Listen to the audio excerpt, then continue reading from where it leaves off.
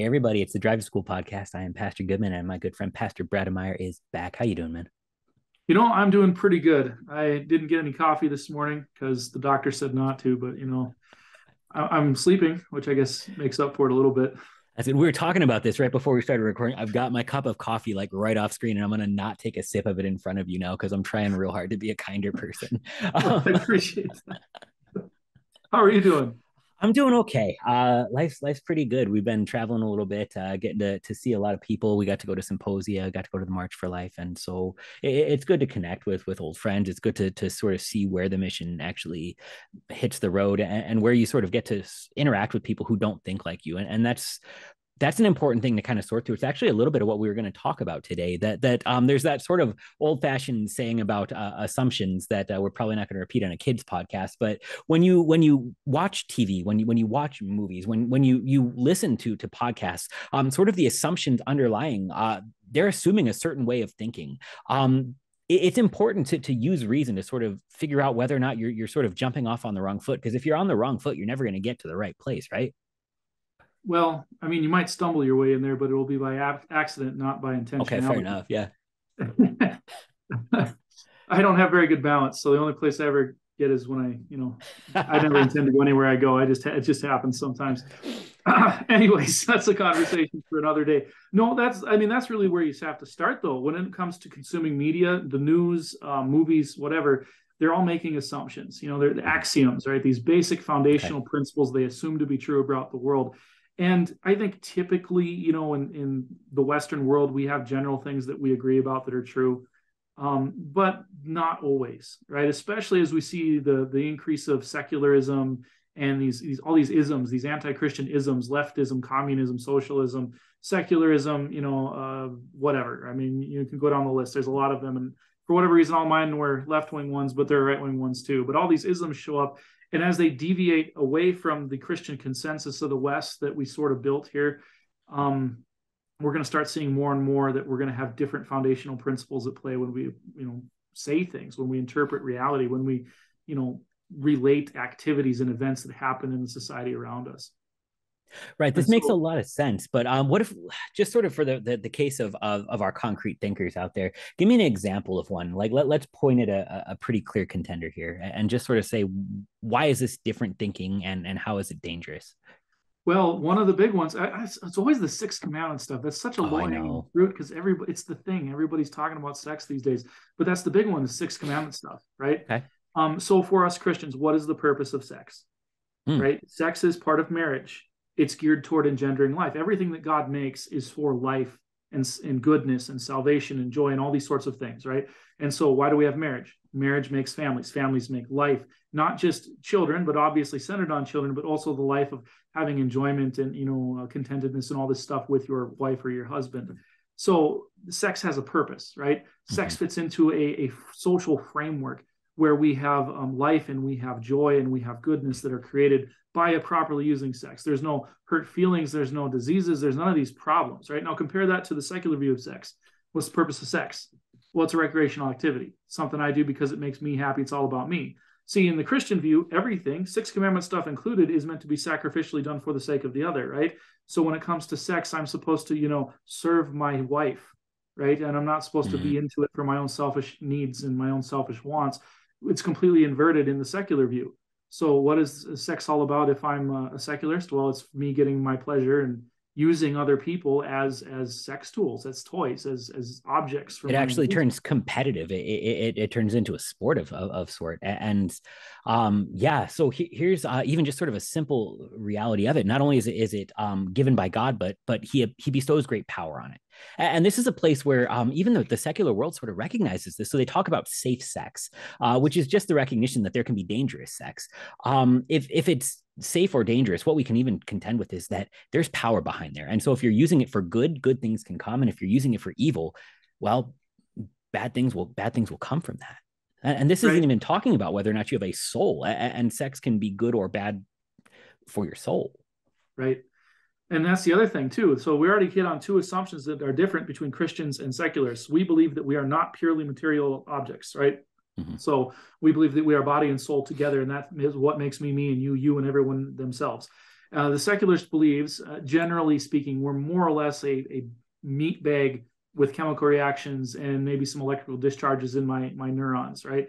That's what makes me me, is I'm just a random happenstance of assembled matter that has some sort of, probably an illusion of consciousness, but I'm not really a being that transcends my own physical self, right? I'm not a being that has something more to me than what can be seen and felt. I'm literally, in the secular view, just a sum total of the chemical reactions of my person. That's it. And so right there, we have two major differences, two major assumptions. So then let's say you flip on the news and we're talking about, I don't know, Pride Month or year, 6 months. It's getting longer all the time. But, we're talking about Pride Month, let's say, and there's a pride parade in town and the news is reporting on it. If it's a Christian reporting on it, how are they going to approach it? Well, they're going to see this as an offense. We're going to see this as something even blasphemous because it's an attack against what God has constructed, right? We're going to see this as something unhealthy, as not good, because it doesn't fit into these frameworks that God has provided that give us, provide for our flourishing and our goodness and our joy in life. Now imagine that you're a secularist and you report on this. You're going to see this as great because, hey man, you're just a pile of cells and chemical reactions and you're going to die one day and that's all there is, and you might as well have as much fun along the way. And so, all people out there, they're having fun. They look like they're having fun. They're wearing wild costumes. They're, doing all this decadent stuff. And hey man, we all love a little decadence. That's why people like their raunchy movies and why pornography is one of the largest industries in this country. It's a huge thing online. So, I mean, you grab this then, and you get to sort of ask real questions, though, because your assumptions that you carry into this is whether or not it's hurting somebody. And this is always sort of the first line is this a victimless crime? And again, the assumptions that you carry into this are going to lead you into very different places. And even just sort of, well, is suicidality higher among any of these groups? Are the likelihood of multiple partners because of heartbreak? And the word for this then is divorce. Like, are people being sort of torn apart in ways that are not healthy? Now, obviously, you can't divorce what was not married. Please hear me the right way. But at the same time, like, if sin is actually breaking stuff and you're trying very hard to not see what's broken, you can say nothing's hurt. But, well, God is right about the fourth commandment. It's better when we aren't fighting with our parents. The fifth commandment, I like not getting stabbed. We'll skip the sixth, go to the seventh. I like my stuff not took. I like not being spoken ill about. Maybe he's onto something about this sixth commandment stuff. Well, that's really the hard problem. Is as we become more pagan as a society, there's two things that pagans always go back to: is human sacrifice and sex. You got to buy the gods off somehow. And for whatever reason, we decide the gods are really happy when we have orgies and when we kill our babies, especially children. There's just something about that. And if you look at the way we've gone, I mean, you were just at the Pride March. Sorry. March for Life. Wrong march. You were at that other march, the March for Life. You're right. Why do we have one? Because we've killed untold millions of babies in this country at the altar of convenience, at the altar of career, at the altar of my own personal satisfaction. And I mean, that's really the big assumption there, right? Augustine said that sin is curved inward on oneself. Like, focusing on myself, that's what sin is. And this is our sort of natural disposition. Well, this has been sort of defended academically when it comes to gender theory, when it comes to a lot of the feminist theory that goes with some. It's not all talking about women's rights and stuff, but there are certain versions of it that aren't compatible with Christianity. Because they make it about me and my perceived needs and what I want to assert myself to be in the world. Our assumption, as Scripture teaches, is that we actually conform ourselves to God, to the image of Christ, to what He makes us to be through His Word, right? And we actually are supposed to, as Luther says in the Catechism, daily drown my old Adam, my old sinful self with all of its selfish ambition. I'm supposed to drown that every day and instead let a new man righteously live forth, right? Right. And there's a law and a gospel approach to this because first we are to strive against sin. Like, there is no way around it. You as a Christian who have been given life and holiness in the Lord, strive towards these. It is not a debate. But at the second hand, I lose that struggle every single day. And so when you go to like the March for Life, it's not just a march to point out what's wrong, but at the same time, like, is there any hope to point to? Because the assumptions that are being made on the other side of this are simply that if you are inconvenienced, it's bad. And if things are convenient, it's fine. But then what do you do with the fact that mental health is still a big struggle for these people who have endured this, that guilt and shame plague even the people who bite full into the assumptions of the world. And is there an offer of hope, of forgiveness, of salvation in Christ? And so this is also a gospel discussion, because quite frankly, if you would have no sin, then having a savior doesn't make a whole lot of sense. Right. This is one of the things that's really hard, because again, here's another foundational difference between Christians and secularists, right? And I'm being broad here about secularists, but we are not afraid of the truth, because Christ is the truth with a capital T. He says this in John. Well, I'm not afraid of the truth. In fact, when I confess, I'm just stating the truth. I'm stating the truth about God. I'm stating the truth about myself. And that means that I can be honest about myself. One of the things that's really hard for people, because our sinful old self wants to justify himself all the time, is to admit when I've done wrong and ask for forgiveness. I see it in myself. I see it in my kids. I see it all the time. And by God's grace, once in a while, I actually admit that I'm wrong and ask for forgiveness. And once in a while, by God's grace, people actually give me the forgiveness that I ask for, right? But look at this on the other side. In the secular world, what do I do when I make a mistake? I mean, look at politicians. What do? They justify, they deflect, they lie, they try to weasel their way out of it. They get their buddies to give them a pass, but nobody wants to admit they made a mistake and say they're sorry. Well, See, if we're there's not not afraid of the forgiveness, you truth, have to. This is life or death at this point in time. right? Because this is the danger with there's just this false justification, right? You set yourself up at a certain place, you make yourself about a certain attribute, your intelligence, your integrity, your athleticism, whatever it may be. That's your identity, that's your definition. And when something points out that you're not perfect at that, when you've sinned using that thing which you're so proud of, you can't admit you're wrong, because it causes the whole house of cards to come down, right? Right. And that's really the problem, is that the world is afraid of truth. It can't see itself for what it is, and that's why we need Christ in His law and His gospel to come in and just shatter these illusions that we have. And again, as Christians, we're not afraid of this. We're not afraid of being confronted with who we are, really who we are, because there's a lot of stuff that we try to hide from other people, even hide from ourselves. And God sees it all quite plainly, and He's not afraid to come and love us and give us His salvation and life. We're afraid to show that. We're afraid of what people would think of us. And like you and I were talking before this video, we both have heard confessions, and I got to tell you, I've heard enough that I don't hear anything that surprises me anymore. I don't. Yeah. And the stuff that people freak out about, I kind of raise an eyebrow and go, really? That's wow. Okay. I mean, I'm glad you're confessing that, but I didn't think it was.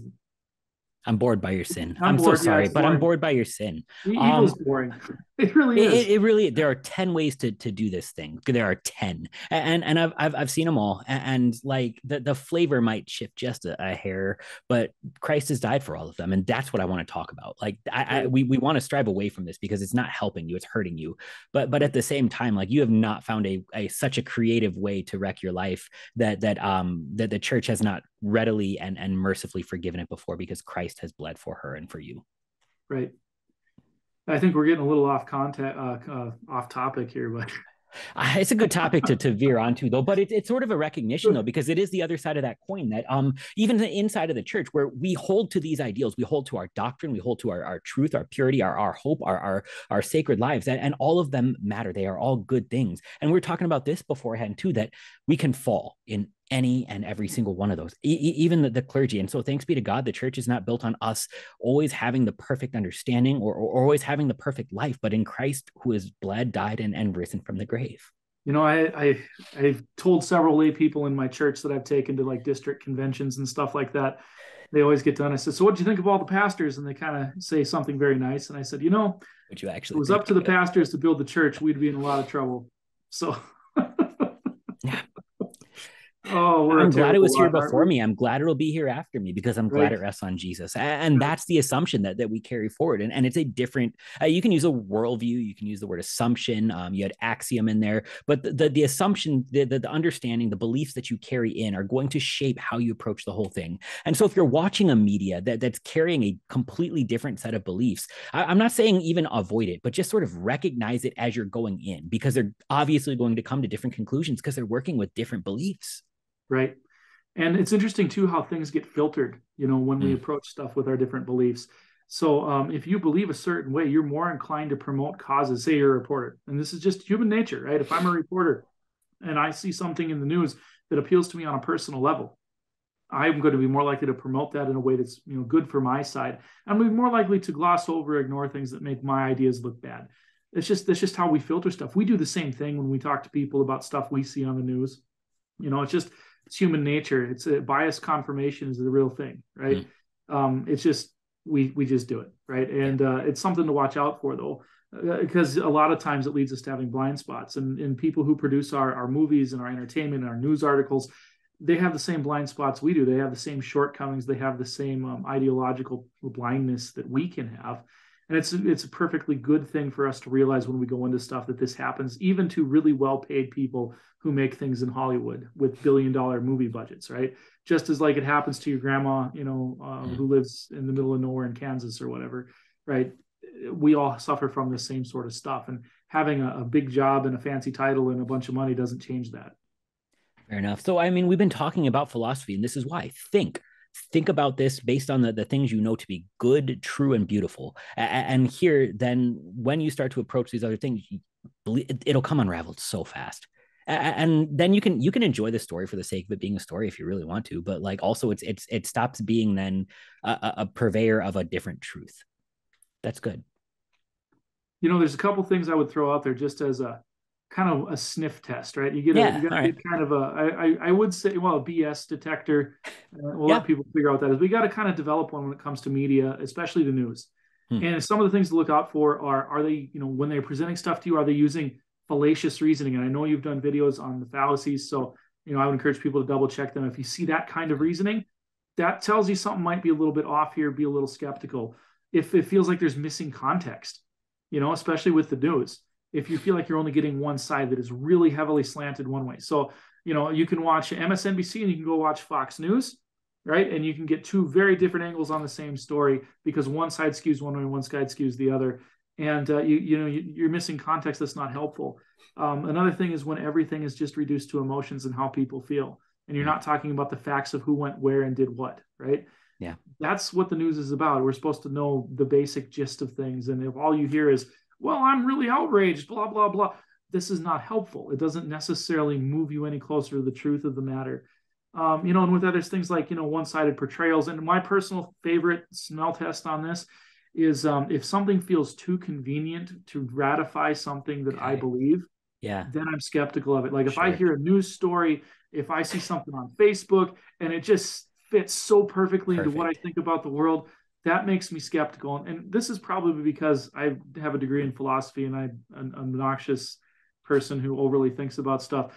But I'm skeptical when things confirm what I believe too easily. No, I Sometimes it's true, and most of the time it's just my wishful thinking.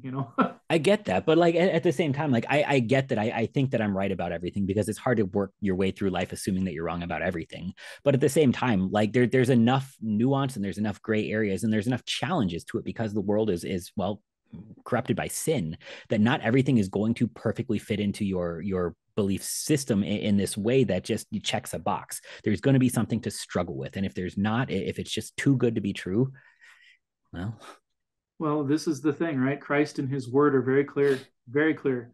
10 commandments. You want to learn how to live your life, go read the 10 commandments. Don't do what they say not to do, do what they tell you should do, check the mm-hmm. catechism out. And you'll spend the rest of your life working on it, and then you'll die someday and be raised again and do it well. God be But praised. Looking forward to be it. praised for Really that. looking forward to it. Oh, absolutely. I'm getting tired of this balding head and sinful disposition. But we live in this world of complexity, the complexity and chaos caused by sin. So Christ and his word crystal clear, but we don't see all the angles, we don't see all the nuance. And that's why again and again, like Romans 12 has been in the lectionary last couple of weeks for us 1 year guys. And what does Paul say? Love your enemies. And he gives this general impression: be patient with them, be kind to them, love them, treat them well, feed them. Why do you do this to your enemy?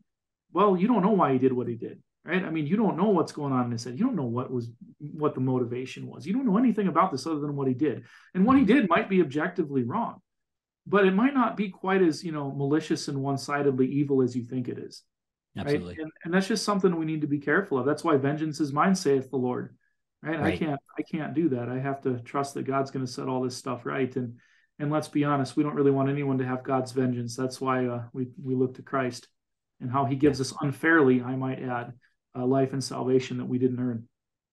Pastor Brademeyer, thank you so much for joining us today. That was my pleasure. Hey, take care, man.